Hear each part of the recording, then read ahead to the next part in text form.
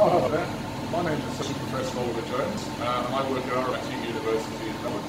You're in my lab at the moment, and this is one of my favourite pieces of equipment, my GC triple mass spec. And I use this a lot for my work looking at environmental pollutions, particularly in the water environment. And I also use it for my work in biological chemistry, looking at how pollutants affect metabolism. So my work has a lot of analytical, biological and environmental chemistry themes. So I'm particularly interested in water pollution from micropollutants, things like pharmaceuticals, endocrine structures, personal care products. We get into the environment from everyday use, go through the wastewater treatment system, and then get into the receiving environments, such as surface waters, lakes and rivers and so forth, as well as the marine environment. And I'm also interested in how those pollutants behave in the environment, whether they bind to sediments, to say the water column, to degrade, and have a lot of industry funding for things like that. I'm also interested in the biological effects, so tracking the pollutants through the environment and then in biological systems, and what effects they have on metabolism. Can we find biomarkers of effects? So I use gas chromatography, liquid chromatography, mass spectrometry, which are all this lab, and now I'll take you downstairs to show you NMR spectrometry, which are one of my favourite pieces of kits. Okay, we've seen the mass spec lab. Now we're downstairs in the RMIT NMR facility. This is our workhorse 300 MHz NMR spectrometer. I use this a lot for my work in metabolomics.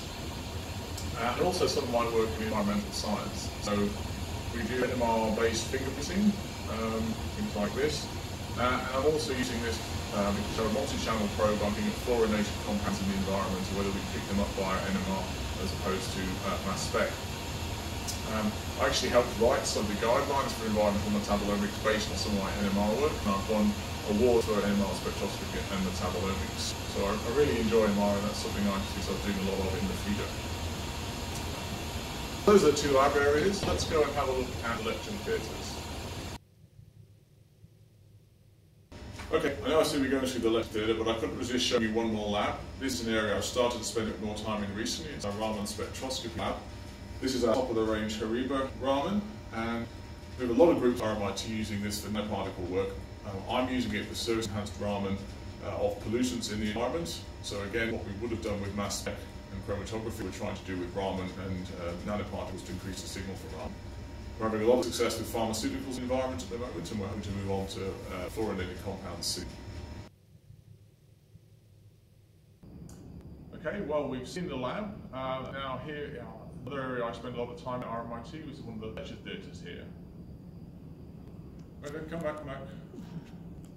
Now we're out of semester at the moment, which is why all the seats are empty, but usually we have lots of keen young people looking to learn chemistry, and one of the main parts of my role, and something I really enjoy, is engaging with the students and helping inspire the next generation of chemists, hopefully.